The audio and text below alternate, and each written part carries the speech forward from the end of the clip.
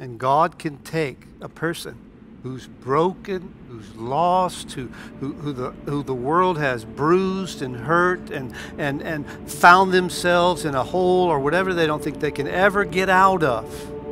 And he can wash them in the blood of Christ. He can place his Spirit in them and create a brand new person, and we call that grace.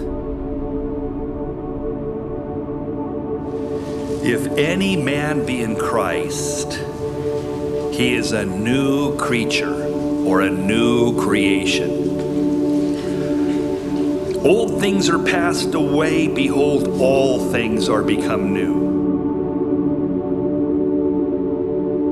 Ezekiel says, a new heart also will I give you, and a new spirit will I put within you. The Apostle Paul speaks of being alive from the dead. John calls it passing from death unto life. The new birth brings about a change of heart, a change of spirit that influences our way of thinking, our way of living, our attitudes, as well as our actions. It determines our destiny.